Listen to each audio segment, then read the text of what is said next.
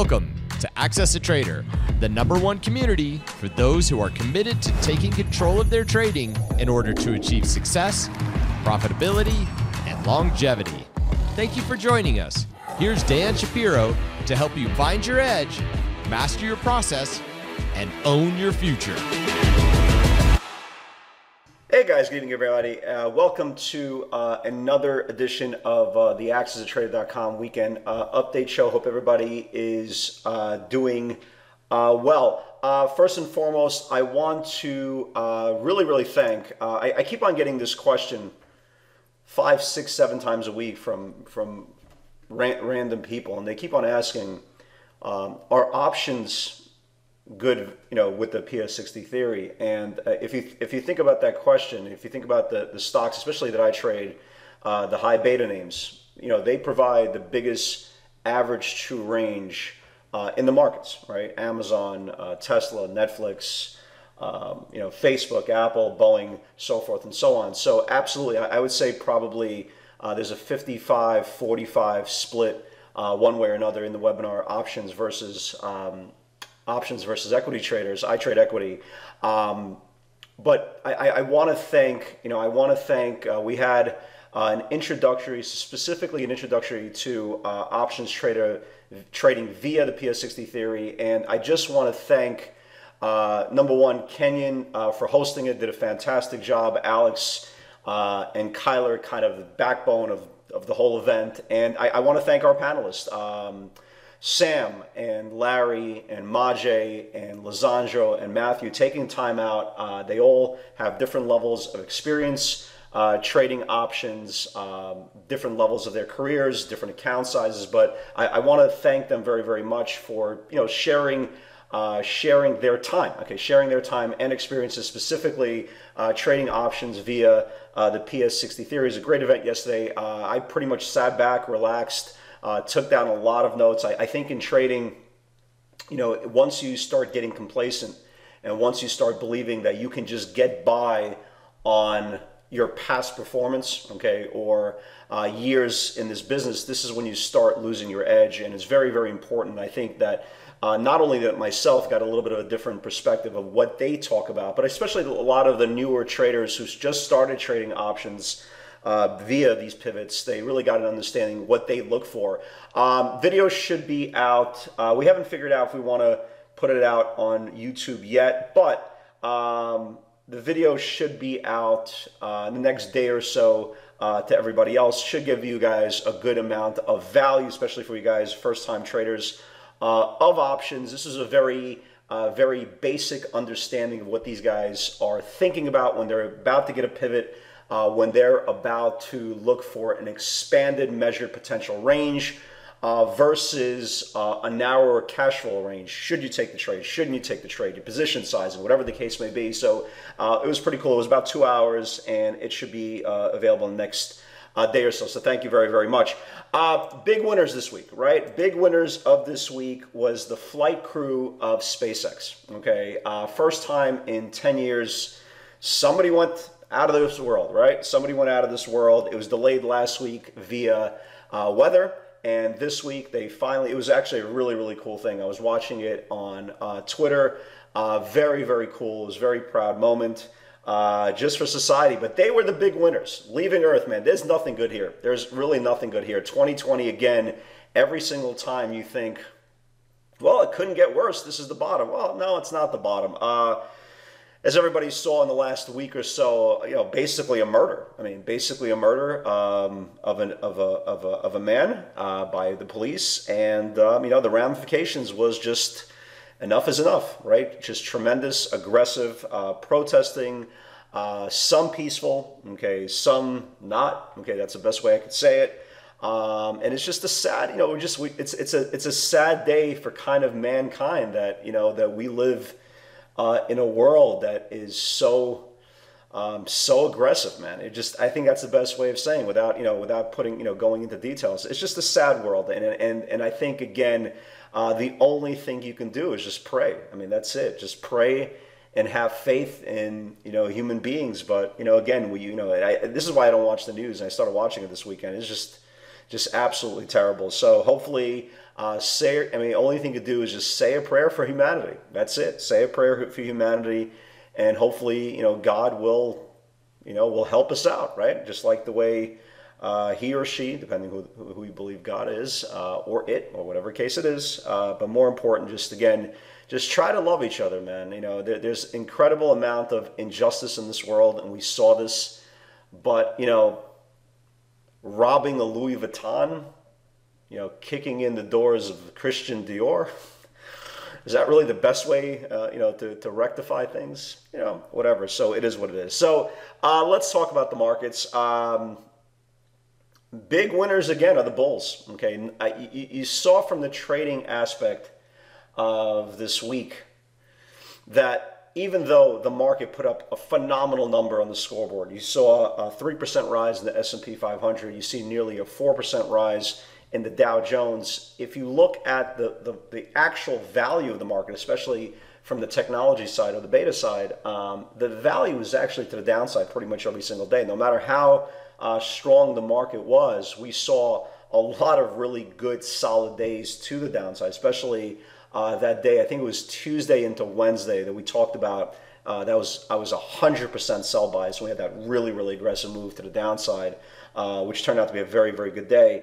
But again, if you look at the scoreboard and see exactly what the market did this week is phenomenal. Again, if you go by the numbers, just sheer numbers, 40 million unemployment. COVID is almost like taking a back seat to actually what's going on in the protests of what we've seen in the last several days. But if you look where we are, okay, the S&P on the March lows was 2191. Okay, again, if you told me, we are pretty much in June 1st and we're over the 200-day moving average, which is a huge technical level the bulls reclaimed, and now we're looking to start filling in this channel up to the 3200 area. It's absolutely remarkable. And again, it's very, very tough to make a bear case. Again, the whole, as we lovingly joke around, the whole George Costanza market, that doesn't make sense. Yeah, it doesn't make sense. That's why, again, I'm not trying to predict the market, what's going to happen 3 days from now. I'm just literally taking day by day, the day's close, the day's sentiment, the day's technical area of who has control of supply and demand, and making a kind of a judgment call for the next day, and that's it. And again, you cannot really afford to put yourself in a position that you are betting a month out. Man, the market is so uncertain right now, in both sides. Both sides with all the macro news and all the political news. And all obviously the protests and COVID and everything else, you can't afford to believe that you can potentially predict what's going to happen a week from now. Okay, I'm literally going day by day. I mean, if you asked me at 2:45, right? I logged off around 2:45 yesterday, right? And if you asked me what I thought was going to happen Monday, based on what we saw on Friday's action, very, very stale market. You had, beta not participating, testing the bottom of the ranges the whole day. And I said to myself, well, if 90, gun to my head, Monday, we're going to start going lower. And then Trump came on, right? Trump came on talking about, China's still on. Again, nothing really materialistically has changed between 2.5 years ago and where we are right now. Based China, it's all basically on the next headline, right? We're only as good as the next headline. And the Dow, came back from a 250 point deficit. The Nasdaq 100 rallied. The composite rallied 120 points, and we literally went from, hey, Amazon is a short for Monday, Tesla is a short for Monday, Netflix is a short for Monday, never rallied, right? Alibaba, oh my God, this China news is going to hit Alibaba. That's going to be a confirmation for Monday. And you look up, 45 minutes later, and we literally went from septic tank, right, to swimming in gold. And that's where the bulls came in, and this is where the bulls did a fantastic job. So if you look at the individual closes, right, we had Amazon literally a day away from confirming this downside channel to start retesting this bottom channel to reclaiming the 5-day moving average. incredibly bullish. Netflix, that couldn't rally for 85, 90% of the days yesterday, is literally 1 day away from reclaiming the 5-day moving average. You had Tesla that's gotten rejected for the last month, literally for the last month, that kept on getting rejected over and over and over again into supply.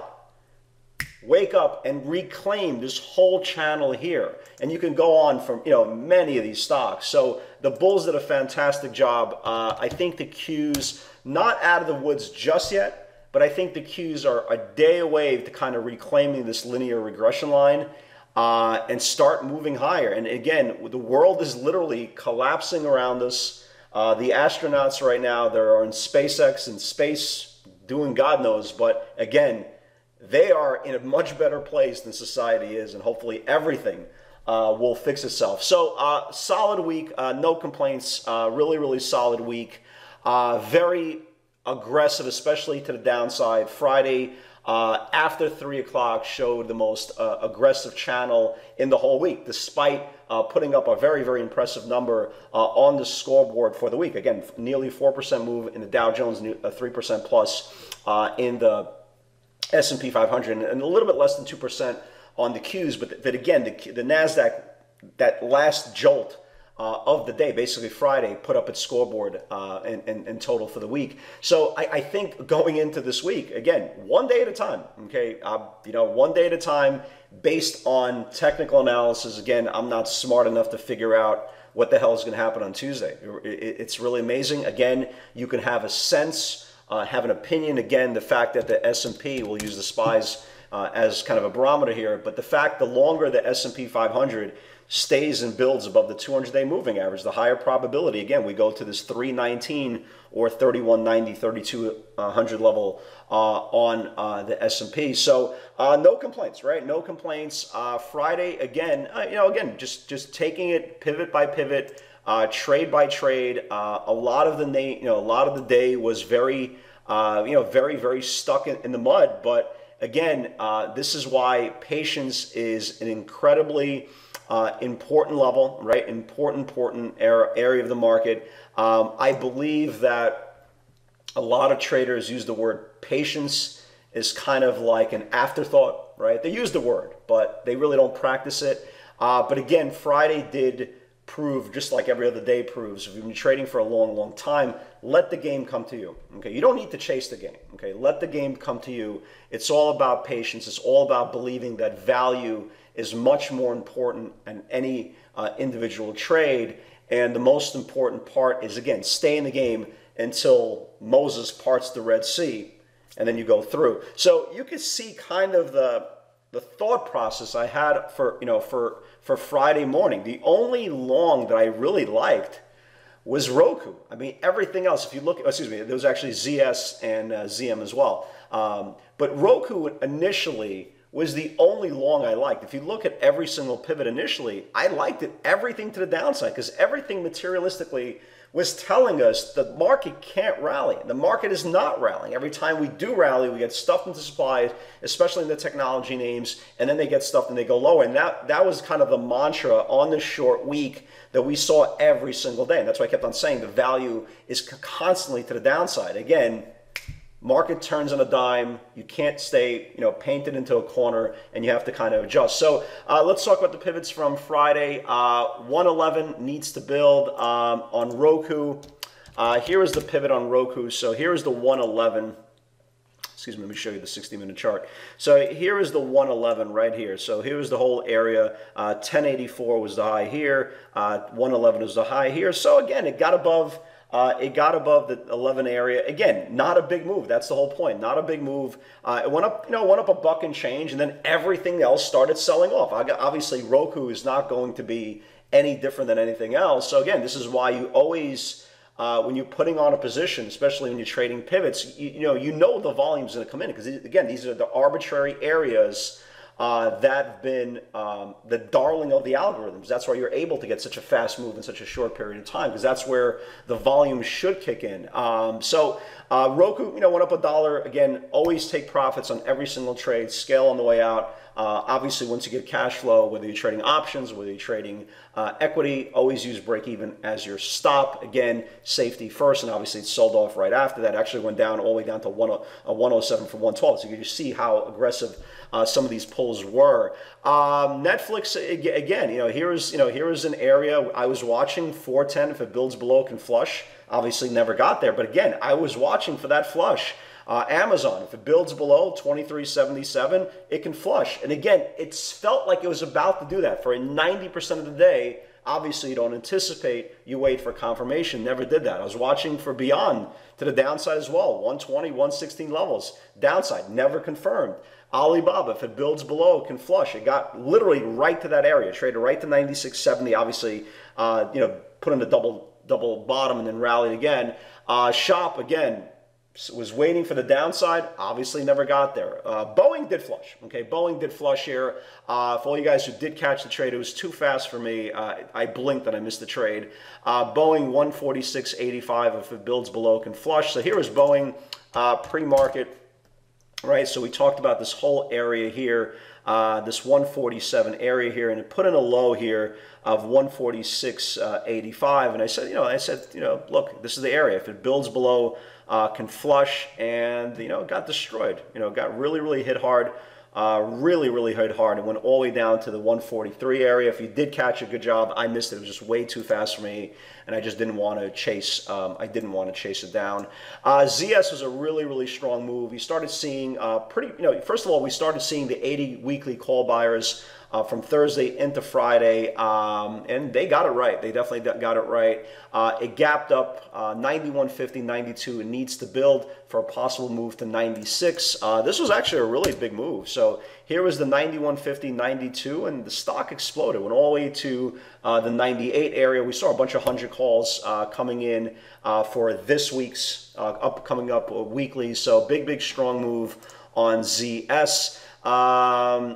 I didn't watch VMware. I totally forgot about it. 156 rejected twice, needs to build. So this is the first time I'm actually watching. I have no idea what this thing did. 156, it looks like it went to 157. So I wasn't even paying attention to this thing. ZM was a nice move again. 169.75, 170. Needs to build. So here is 169, 170, right? 169, 170, and just exploded. Just absolutely exploded. Huge move here. Took out the 52-week highs after the close. So monster move. Traded up to the 180s after hours. Big move on ZM. And again, exploded. Just always take money on the way up. You just don't know. When stocks are going to stop. So always take money along the way. So ZS exploding, ZM exploding. Tulo 199. I still like this area here. It's getting very tight. It didn't trigger on Friday, but you can see how tight this whole range here on Tulo. So I still like it. I still like it. And then I said, and everything kind of stopped right after that. Everything kind of stopped, and I said, hey, look, let's just sit tight. Sit tight. Everything's in the middle of the ranges. It's Friday. It was solid action all week. Again, you don't need to recreate the wheel. We trade because we need value, not because the market's open. And then I started putting in the stock that again, is there anything better to say about the stock? So Tesla, again, we talked about in nausea this 835 level, macro level, but I said that look. Here's the sneaky area, 822, 823, sneaky 825, yesterday's highs. Did I think it was going to test 835 on Friday? I absolutely did not, okay? I did not, but hey, again, this is why it's the best stock ever. So here was Tesla. I flipped it earlier in the day on the really sneaky pivot from 818 to 820, but I did not anticipated 835 move. So when this whole range kicked in, right? This whole range here kicked in, 822, 823. Here's the 825. Here was the 835. This month worth of range, okay? And the stock absolutely exploded after the close. It went, as high as to 843. And now, and I said this obviously joking around, I said unless there is an arrest for Elon Musk for a triple homicide over the weekend, again, if you believe in the theory that stocks trade from supply to supply and demand to demand, again, I know a lot of you guys are long this thing over the weekend. Again, we should test 860. Okay, we should test 860. We started seeing some 900 buyers come in, some 920 buyers, obviously some aggressive 1,000 buyers come in as well. But again, got to watch this thing opening range highs tomorrow if you're not long for a possible initial push to this 858, 860 level.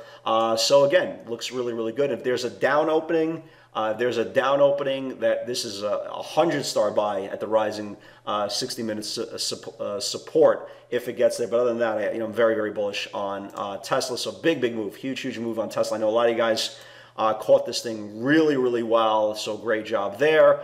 Yeah, so again, 825 has to reclaim. The stock just exploded from 825. It ran up 10 points into the close.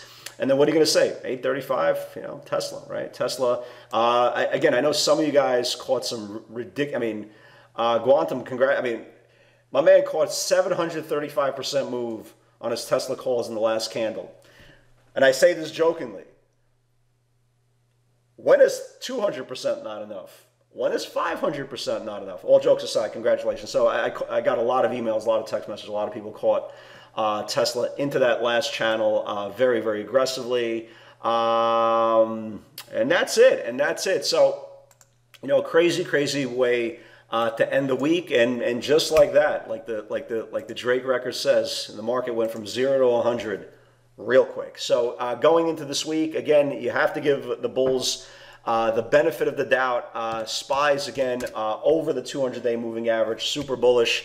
The diamonds, again, not there just yet, but very, very close to reclaiming the 200-day. The Qs, Qs just one more day. Just we need to reclaim this. This linear regression line right here around the 233.5 on the close. So that's very, very bullish. And now you start looking at all these different stocks that look like death. Now they just need to reclaim the 5-day. If you guys remember, they're in the middle of the week to the early part of the week, I was shorting all these stocks and all these setups below the 5-day moving average, right? So if they're breaking below the 5-day, they're going to go lower. So again, look at beyond, right? If it confirms the 5-day, it should go higher. If Amazon confirms the 5-day, should go higher. If Netflix confirms the 5-day, should go higher, and on and on and on and on. So guys, please love each other, man. We only have one life. I promise you there is no do-over, okay? We have to live in a world that we coexist, okay? It's not about race. It's not about economic status. It's about just being a human being. That's it, man. Just love each other. It's not so hard to really understand that concept. I know we have some work to do as a society, as human beings, but we need to set an example for our children, man, okay? Again, people are not born with hate in their hearts. They're taught that. Okay, these are just the facts. So please love each other. Please love yourself, and may God bless you all. Have a great, great remainder of your Sunday, guys, and I'll see you on the field tomorrow. Congratulations for putting in the time to take control of your trading. You're one step closer to owning your future and achieving the success you desire. Want daily trade ideas directly from Dan, straight off his personal watch list? Unlock our free PS60 Vault, where you'll get nightly updates on pivot opportunities we're watching for the next day's session.